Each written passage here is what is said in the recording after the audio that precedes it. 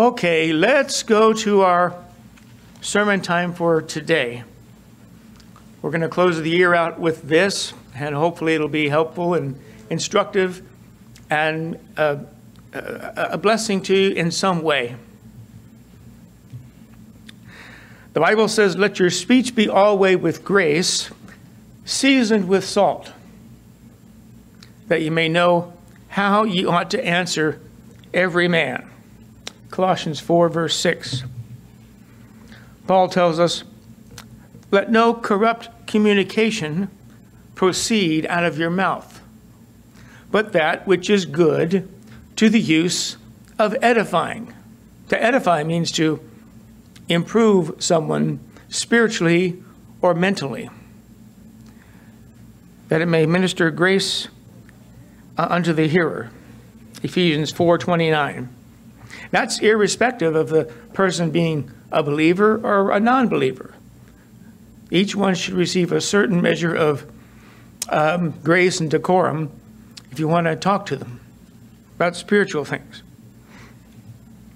And I've been calling the last two installments of this sermon peaceful protesters. We heard that term a lot this past year. But I mean peaceful protesters in the sense of Protestantism. The Baptist movement was never part of Protestantism. That is, real Baptists never broke away from Catholicism. They were always a separate line of believers through history. They lived in different countries and were known by different names based upon who their visible leader happened to be at the time. But they were never part of Protestantism and then broke away from Catholicism in the Middle Ages. I'm always delighted when some unbelieving person, a friend at work, brings their spiritual or church type question to me, knowing that I can probably answer it for them. That's a real blessing. And it tells me that maybe I'm doing something right, at least to let them know there's somebody in the workplace you could trust with that question. And I'm always dismayed when a couple of my friends who are ostensible preachers bring their Bible questions to me because they're not deep students of the Bible and they don't know how to find the answers. That's rather disappointing. That's why you and I are told to study 2 Timothy 2:15. 2 Timothy 2:15, study to show thyself approved unto God, a workman that needeth not to be ashamed, rightly dividing the word of truth. That's the only verse in the Bible that starts off telling you to study. And the King James Bible is the only Bible that tells you to study. All the others say, be diligent, do your best. That's very open-ended, very ambiguous. Your best might not be good enough. But Paul says what you and I are supposed to do. We're supposed to study. And he tells us why we're supposed to study. To be approved before God and not to be ashamed. And then he tells us how we're supposed to study. By rightly dividing the word of truth. It can't be simpler than that. You break that verse apart, you find three parts that are absolutely crystal clear. But we're told to fight the good fight of faith. Lay hold on eternal life. 1 Timothy 6, verse 12. And Paul tells us to work out your own salvation with fear and trembling, for it is God which worketh in you both to will and to do of his good pleasure, Ephesians 2, verses 12 and 13. Now, you're not working for your salvation, and you're not fighting to get your salvation. You already have it. And his point is, now that you have it, do something with it. Don't let it fall by the wayside. Prove yourself worthy, if you can, of what God has deposited in you, what God wants to do with you as a child of God, and the blessings of Jesus Christ. That's part of fighting the good fight of faith, studying to be ready whenever battle comes to you. Now, we're using that, the Bible uses it as a metaphor.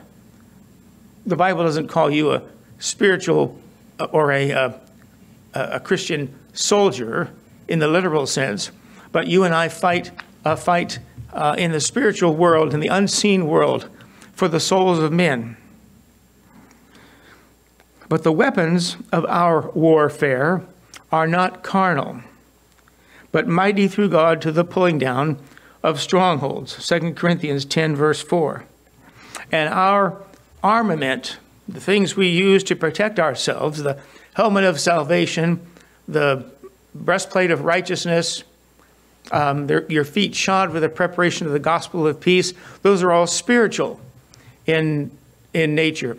And Paul lists our weapons for us, Ephesians 6, verses 13 through 17, along in there. Your one weapon is a spiritual sword called the Word of God. That's it. And unlike your unbelieving friends, unlike your Roman Catholic friends or family members, you don't depend upon a string of beads.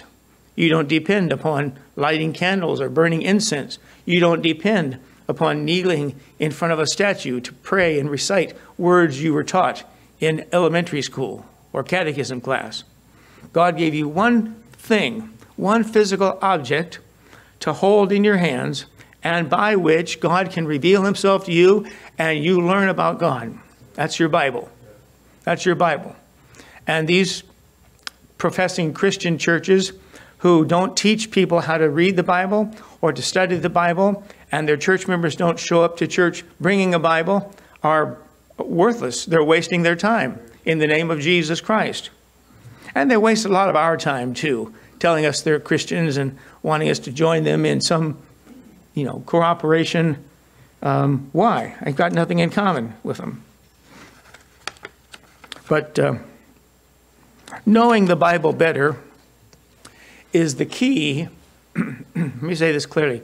Knowing the Bible better is the key to knowing God better.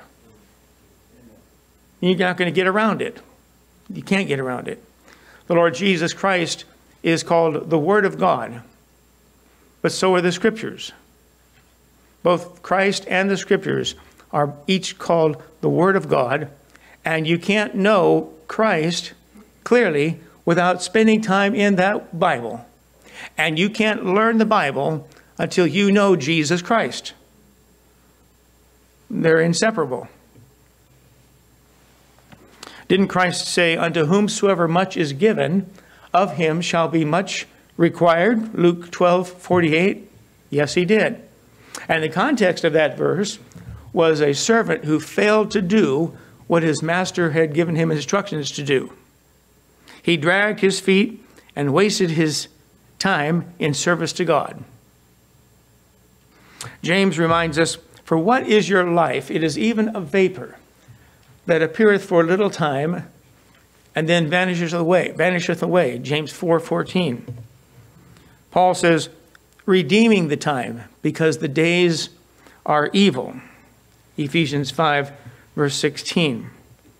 Buy back the time, if you can, that you may have wasted years ago before you started living for Christ and knew Jesus Christ as your Savior. Our instructions aren't to be picking fights with people or starting religious arguments with people in other churches or other places that disagree with us. Most of the world disagrees with you. You've got a lot of people to fight, if the truth be told.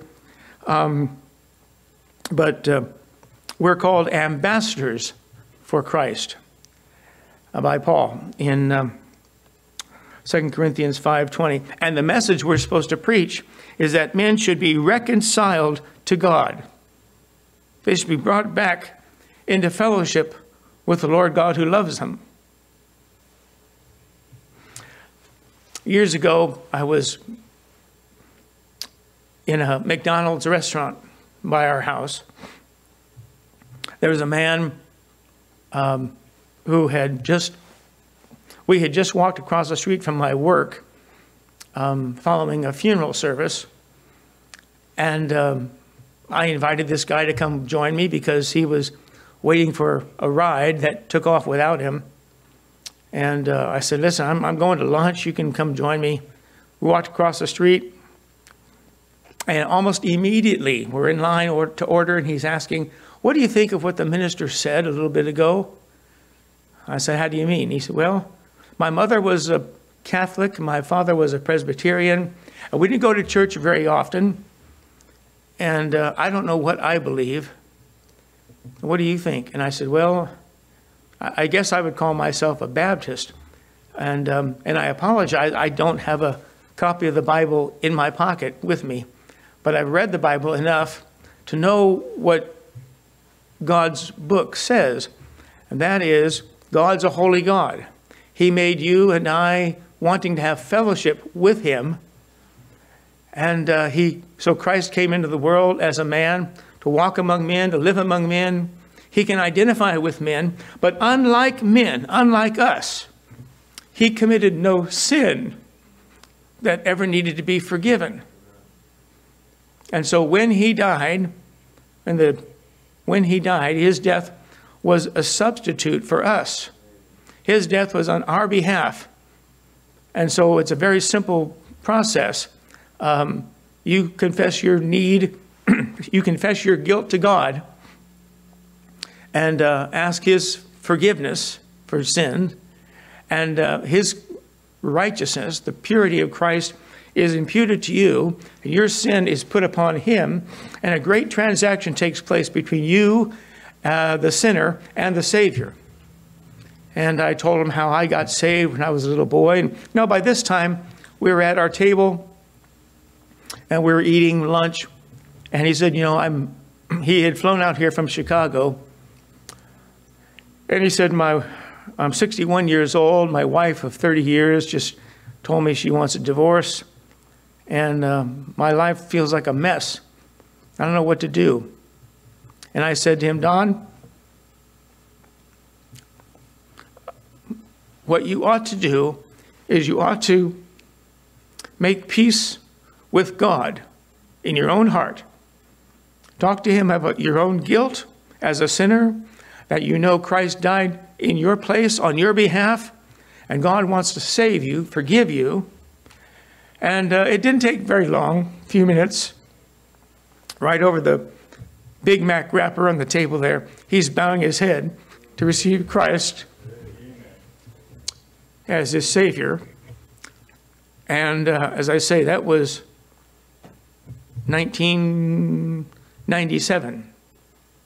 So over 40 years now, or 20 years now. And I wanted to call him so many times and just to see if he remembers our conversation. And I kept dragging my feet. So finally, 20 years later, of course, you could find people on the internet. I looked him up, called his home number, and he had just passed away a month before I called. I waited too long. But his wife answered the phone. I told her who I was, reminded her of my conversation with her husband. And as it turns out, she said, oh, yeah, he mentioned that a couple of times over the years. And so it was real. And she ended up not divorcing him. He began going to church with his wife, and their marriage got better and better, because I had told him, listen, you get saved, and then you let God deal with the issues at home, deal with your wife. And that's exactly what the Lord did. And I'm glad I said that to him. It turned out to be the right thing. And I thought, 20 years later, you find out God did something real for someone. It was out of your control. It was just him trusting the Lord, and it turned out to be very beautiful. Dr. Ruckman talks about setting up his chalk talk board on a street corner in Alabama years and years ago. And it was a very empty corner, not much traffic at all. But he went through with it and preached an outdoor sermon on the street corner. And the only person he could see was a guy manning a gas station in the opposite corner, when not much traffic going there. But he went through it, gave the plan of salvation, and closed in prayer. Years later, he's preaching, and a man comes up to him.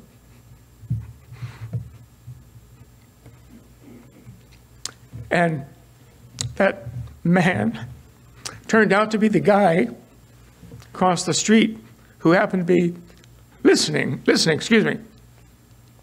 And he said, "You led me to Christ years ago." Dr. Rugman couldn't figure out who and where. He says, "I was across the street listening to you preach." So it's been said, little is much if God is in it. And those are very true words. And you can never outdo God. You can never outgive God. But I'm so happy that in both of those cases, somebody was reconciled to God and their eternity changed. So I look forward to seeing this man one day at the rapture, see him in heaven. But we want to buy back the time that you may have wasted years before without Jesus Christ.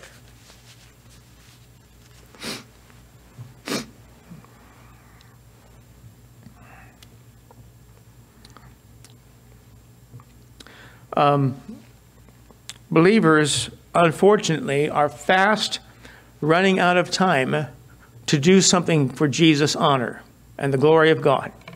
We're so eager for the catching up of the saints. We're so anxious to hear the words, "Come up hither," and the rapture take place, that we forget what we're supposed to do until that day comes. If we're to see men reconciled to God, Paul says, "Give none offense, neither to the Jews, nor to the Gentiles, nor to the church of God, even as I please all men in all things, not seeking mine own profit, but the profit of many, that they may be saved." 1 Corinthians 10, 32 and 33. But as peaceful protesters, we want men to turn to Jesus Christ by the power of the Bible and the influence of the Holy Spirit on their hearts. I can't force somebody. You can't scare somebody or shock them into salvation. Then you'll be wondering if it was genuine to start with for the rest of your life. But this will be Peaceful Protesters Part 3 as we wrap this up today. Let me get moving here. We ended Part 2 by mentioning the vast wealth of the Roman Catholic institution worldwide. I want you to turn to one text as we get underway. That'll be 1 Timothy chapter 6. Turn to 1 Timothy chapter 6 and notice verse 9. 1 Timothy 6, verse 9. It says, "But they that will be rich fall into temptation and a snare, and into many foolish and hurtful lusts, which drown men in destruction and perdition." We also read,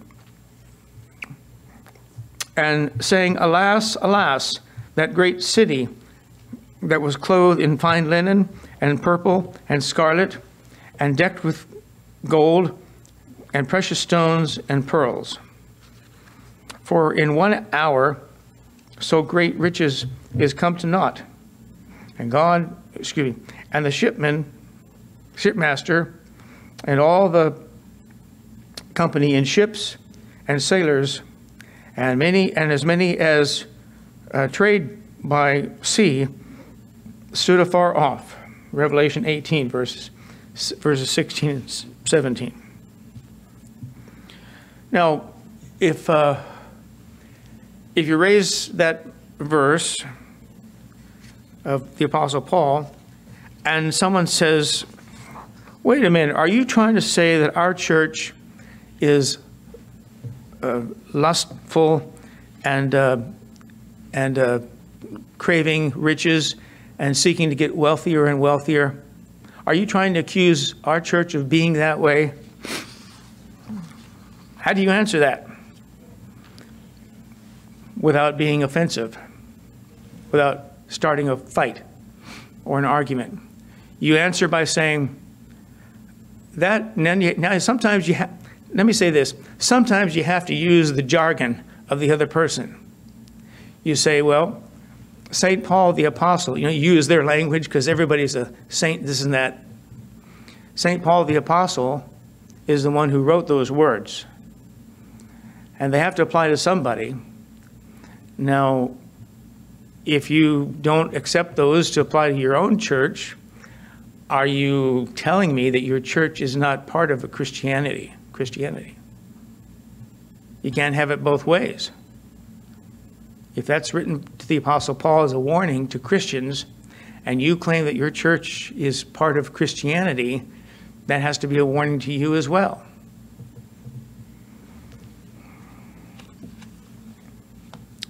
But the vast wealth of the Roman Catholic institution, the organization, Jack Schick would say it's like a corporate headquarters in Rome, Italy, with a branch office in every neighborhood throughout the world. And I suppose that's a good analogy. To very briefly summarize the church, the history of the Catholic Church. What began as the Roman Empire, the days of Christ, into the late 300s, maybe early 400s, began to fall apart, began to unravel. But as that was happening, a new power, a religious power, began to grow. And soon the Caesars were morphed into the Roman Catholic popes.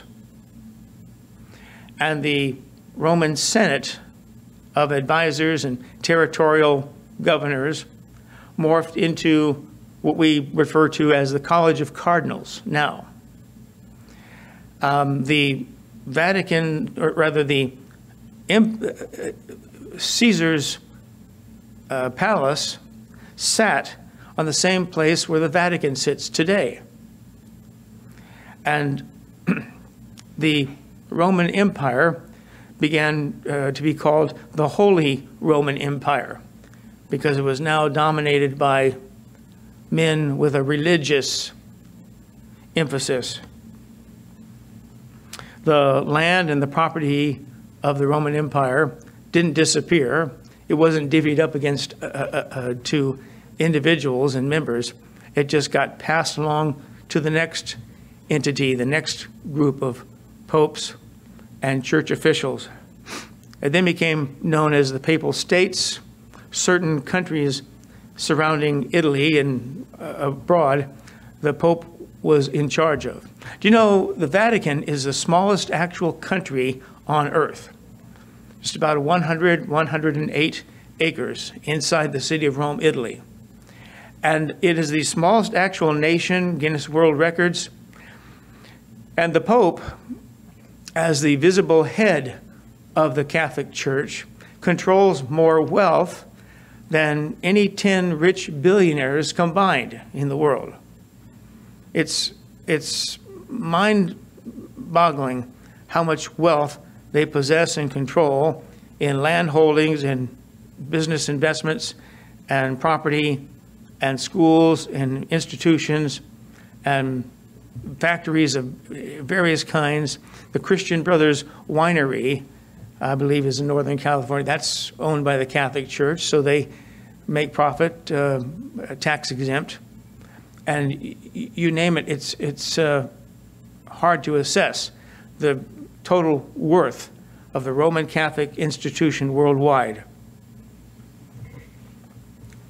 But the papal states then were eventually chipped away and reduced, so that now they have only the Vatican State. Since 1930, it was reduced to the Vatican State there in Italy. But the wealth didn't disappear. Who's going to give that up? And the wealth has just been growing for 1,500 years. It would be humanly impossible to value the worth of the Roman Catholic institution and her holdings worldwide. One thing that has driven many people away from the Catholic Church is the Catholic religion's constant appeal for money and for donations. They say the Pope doesn't take a salary, but his white cassock is a $5,000 garment, and Pope John Paul II was commonly photographed with a $6,000 Rolex on his wrist underneath the cassock. And why would you need a salary if everything in the world is at your disposal? But here are a few things, excuse me, here are a few things you'll find in the foyer, the entryway of most Catholic churches. They don't have a track rack like we do, but they have envelopes. You can make donations to them under different subjects. Here's one.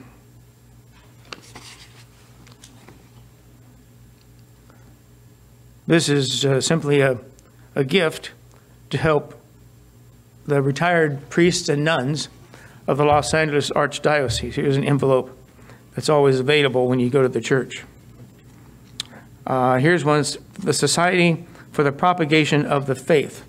Very unspecific, but supposedly you give money to this fund and they'll make sure that Catholics and Catholic children are educated in the religion as they ought to be.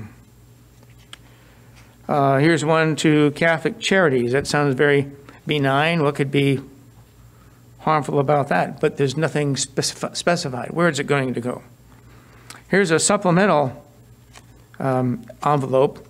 If you forgot your regular tithing envelope, here's some extra envelopes. When you go to church, put your money in there. Here's a simple card reminding you can give online.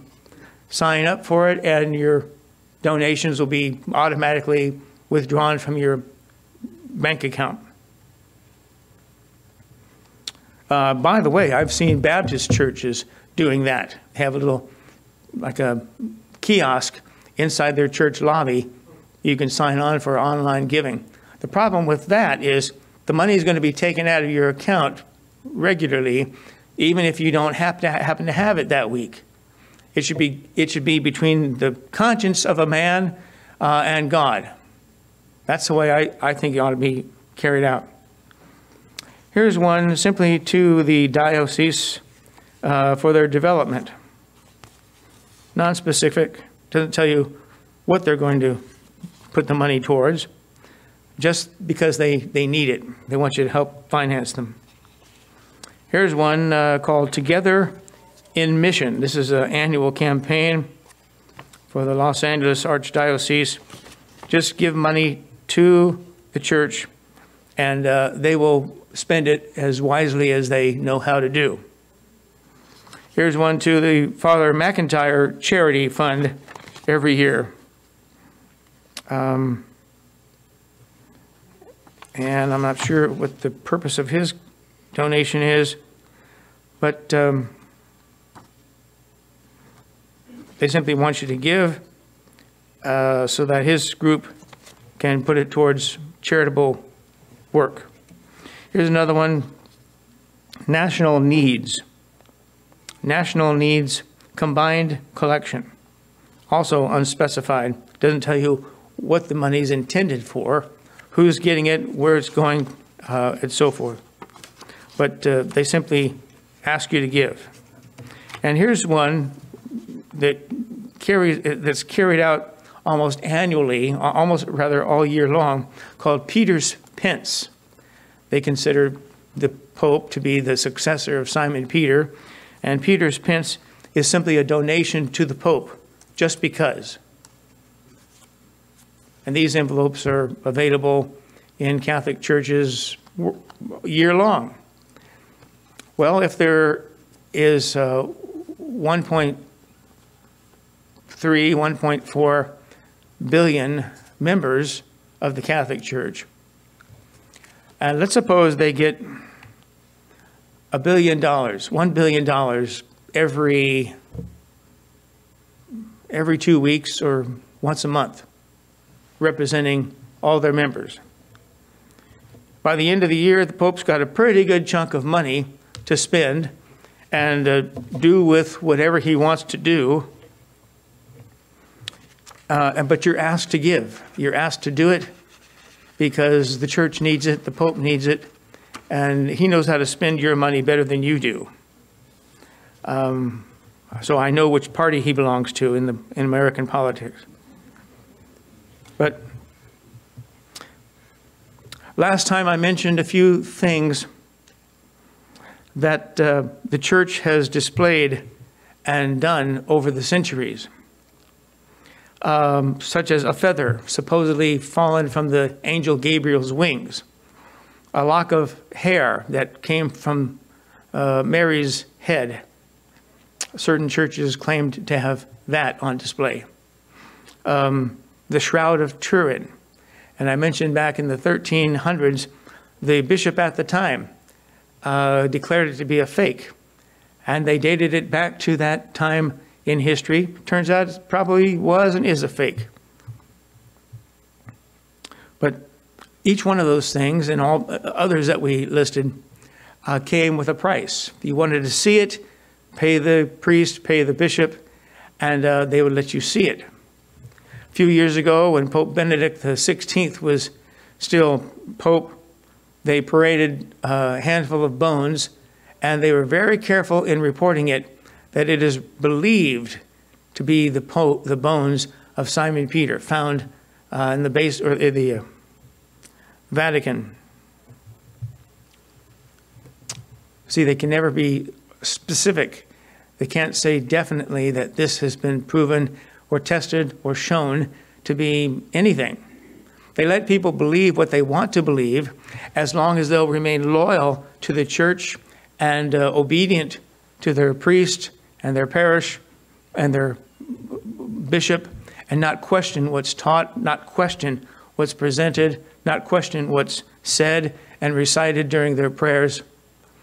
We mentioned the Pope, Pope John Paul II, I should say, speaking numerous times during his pontificate and saying in front of the crowd, actually praying to the Virgin Goddess, saying, "We implore you, we consecrate ourselves to you, we worship you." So I began two weeks ago saying the Roman Catholic religion does not worship the Lord God of the Holy Bible. They worship a virgin goddess who is paraded around for centuries. She's appeared long before Christ in other nations under other names, a virgin goddess with a baby in her hand or a baby in her arms, just as Mary is portrayed with the baby Christ. Just change the names over the centuries from nation to nation, culture to culture, and think it'll be completely different. Near the end of the first 1,000 years of the church age, there were Catholic leaders in Europe who conflated the 1,000 years of the previous history with the 1,000-year reign of Christ, Revelation 20, and they tried to confuse them with each other and taught people that the year 1,000 is coming, Christ is going to return, and if he catches you, finds you, hoarding lands and livestock and farms, property, it'll look selfish on your part. However, if you were to donate that to the church, to Christ's kingdom, it would look wonderful on your part, and you could avoid his wrath and judgment. So people were donating their lands and their property to the Roman Catholic authorities. And when the year 1000 came and went and Christ hadn't returned, farmers found they couldn't get their land back, they couldn't get their property back. These were now the possession of the Roman Catholic hierarchy. So they have all kinds of sneaky ways to gain wealth. One of the things that Martin Luther was extremely upset about was the selling of indulgences. Asking people to donate so much money to buy their deceased loved one out of purgatory.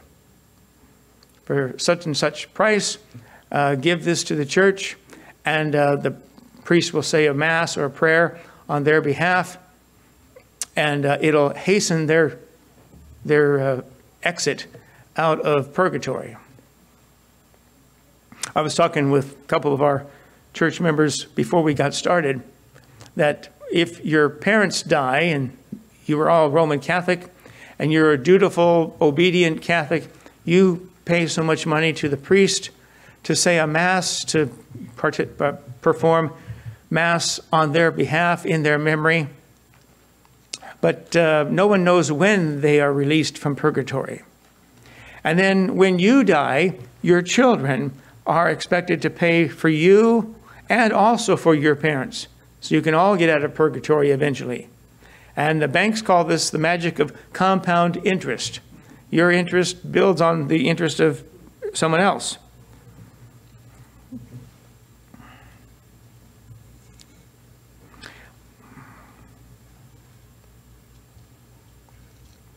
So the vast wealth of the Catholic Church has always found a way to grow, and it's very unlikely, or rather it's very difficult to see it shrink in any measurable way. When the pedophile scandal, the child abuse scandals were erupting worldwide about 11 years ago, 12 years ago, most of the archdioceses in the United States had scandals, if not all of them. The one that was the biggest and the most costly was right here in Los Angeles, the Los Angeles Archdiocese. I think the Archdiocese of Boston ended up having to pay over $80 billion to settle lawsuits with former victims of priests for the previous 30 years. But here in Los Angeles, the Archdiocese of LA, Cardinal Roger Mahony at that time, had to pay $600 million settling lawsuits by former victims of Catholic priests, molestation victims, and so forth, going back 35, 40 years. And the United States dioceses have spent over $2 billion collectively settling lawsuits by people who had been hurt and abused by priests as they were growing up as children. Let me say, any church that is able to afford $600 million and keep on operating is a church whose wealth you can't even think of. You can't imagine. That's like I say, it's probably impossible for any of us to assess the total worth of the Roman Catholic Church worldwide.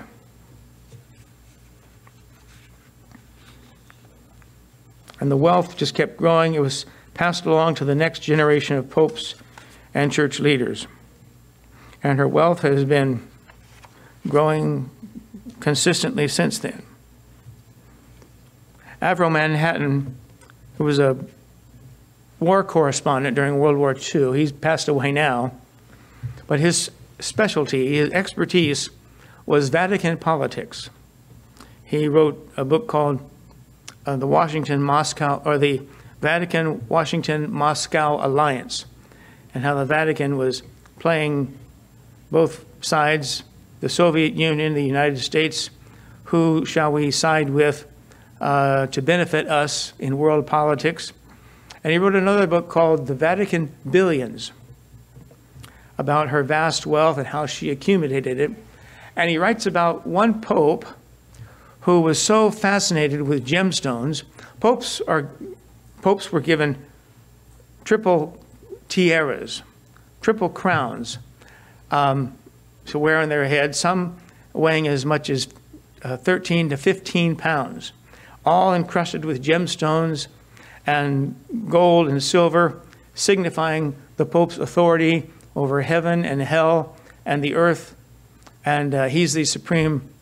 By the way, the term Pontifex Maximus was the title of the Caesars, and that is now the title of popes, Supreme Pontiff. So they even borrowed the names that the Caesars would use. But he talks about one pope was so fascinated and fixated with gemstones and precious stones that he would lay in bed surrounded by gemstones and lay on top of rubies and stones on the blankets where he slept, and wore his crown so long, and it got too heavy for him, that eventually he had an apoplectic fit, his neck snapped, and he died from wearing the crown too long.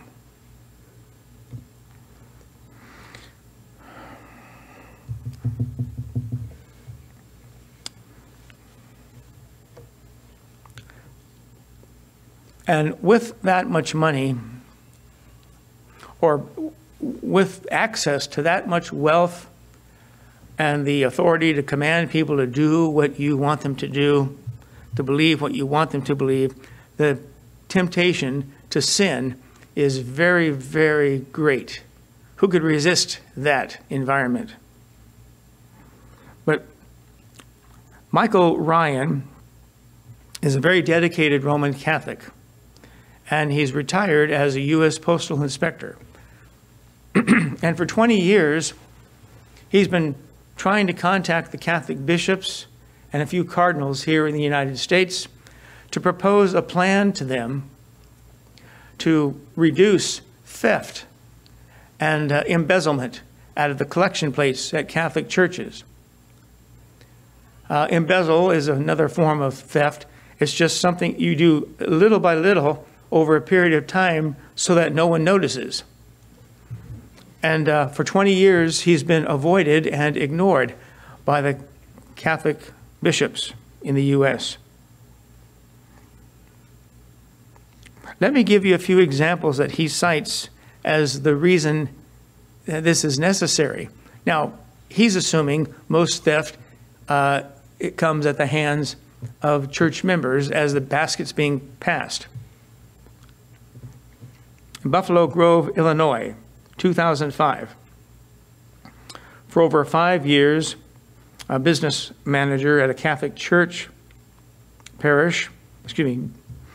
stole over $600,000 from collections to support his own gambling habit. Cost the church close to $2 million before the whole thing was settled. Another case, Chicago, Illinois, 2005.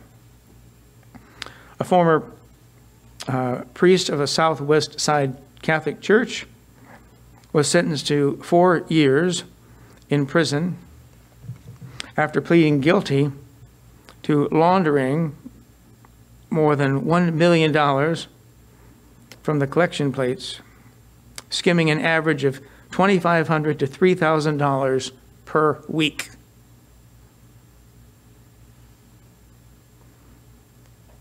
Santa Rosa, California, 1997. A Catholic bishop, whose name is withheld, publicly vowed to deal with priestly misconduct. Yet at the same time, he secretly kept quiet about a priest who had confessed to, had admitted stealing from a church and had been accused of molesting 4 young men. He simply moved the priest from one church to another church, stay one step ahead of the scandals. Another case, Pittsburgh, Pennsylvania, 1999. a church secretary helped steal $25,000 from the collection plates of her parish church outside Pittsburgh. She helped Walter Benz embezzle a total of $2 million over a 25-year period, also taking $2,500 to $3,000, or rather $1,000 to $5,000 out of the collection plates per week.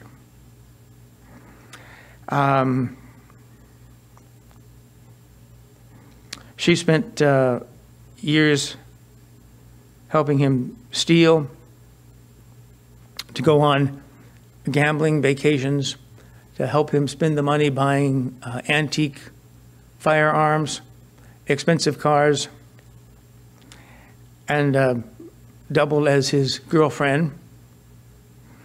He was the parish priest for 25 years, Father Walter Benz. Let me begin to wind this down. The Bible says, "For the love of money is the root of all evil, which some coveted after, while some coveted after, they have erred from the faith and have pierced themselves through with many sorrows." 1 Timothy 6:10.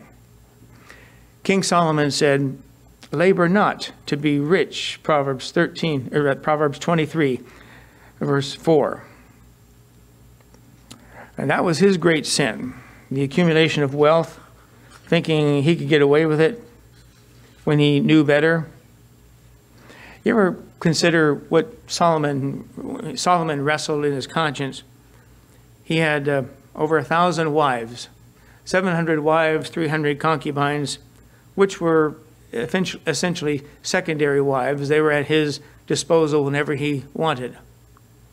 And then you read the Song of Solomon, and he talks about his one love, one beloved wife, whose worth and value to him was worth all the others combined.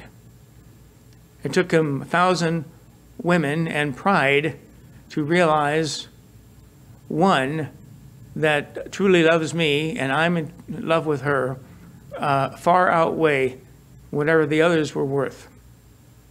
But pride causes men to do things they think they can get away with and shouldn't do. Over the last few weeks,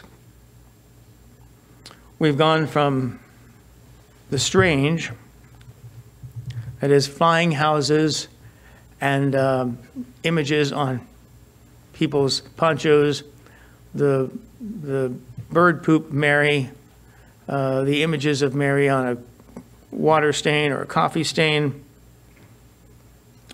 to the shameful, that is the idea of accumulating wealth and taking it and not caring how you got it or who it actually belonged to. And we're going to finish today looking at the scandalous.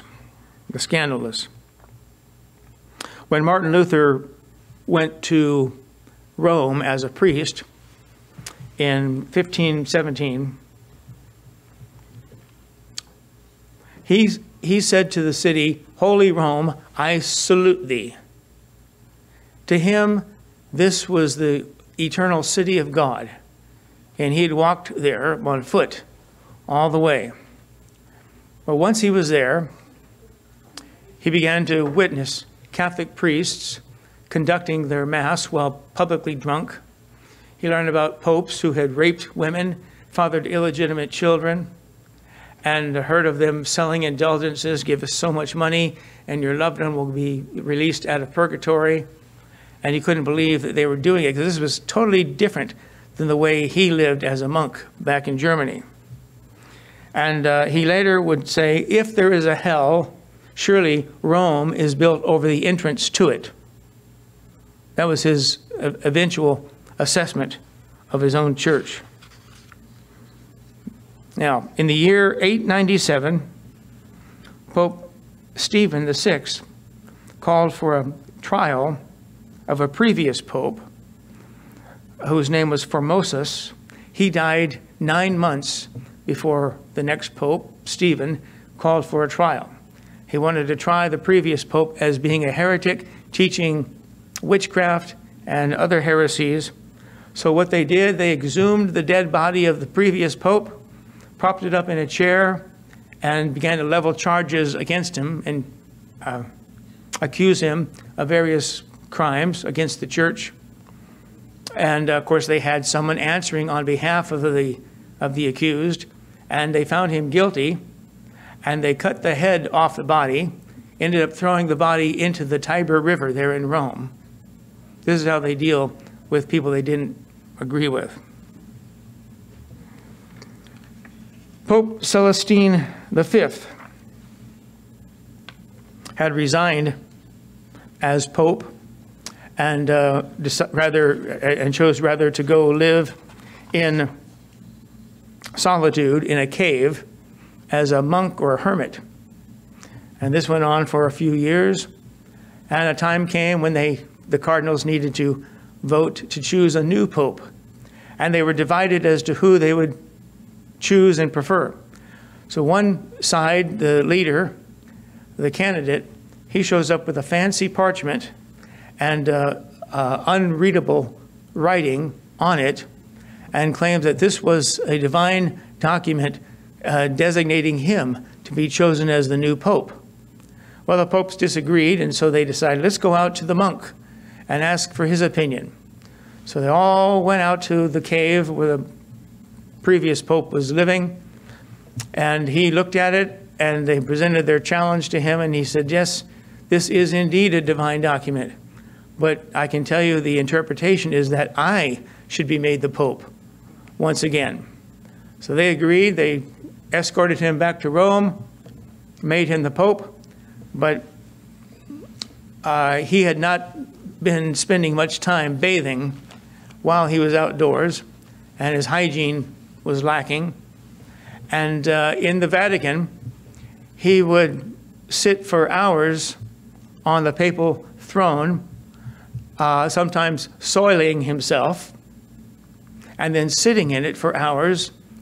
And he literally stank at the Vatican. And he became an embarrassment to the cardinals when other, dignitaries from countries would come. He was an embarrassment. And his nickname is the Smelly Pope. The Smelly Pope. And I'm going to close right there, but the Apostle Paul wrote, in meekness, instructing those that oppose themselves, if God peradventure will give them repentance to the acknowledging of the truth, and that they may, recover themselves out of the snare of the devil, who are taken captive by him at his will. 2 Timothy 2:25 and 26. Who oppose themselves, Paul says. Some people become their own worst enemy. They hear the gospel and they think that's for other people, but not for me. Well, that's a stupid response. If all have sinned, all need to be forgiven. And if all have sinned and come short of the glory of God, then why would you say no to the only solution to save your soul and grant you eternal life? And that is trusting the power of the blood of Christ and the grace of God to forgive you. I'm so glad that I asked God to save me and forgive me as a little boy. It was the most fantastic experience of my early childhood. And I haven't forgotten it, and I trust the Lord that I never will forget it. And if it's not real for you that way, then get on your knees and thank God for the salvation that you do have, and help him to bring details of it to your memory and make it more of a blessing to you with every passing day. All right, let's bow for prayer. Heavenly Father, thank you for a day that we can consider these things as we close out a year. We ask you to be our guide and teacher. Instruct us by these things. Help us to be better educated in these matters. Understand our job isn't to start fights, but our job is to be ambassadors for Christ and represent the Lord Jesus Christ without provoking people to become our enemies, Sometimes the truth will make someone upset without our involvement, without our help. We ask God that you'd lead and direct our thinking in the days ahead, and we'll ask it now in Jesus' name and for his sake. Amen.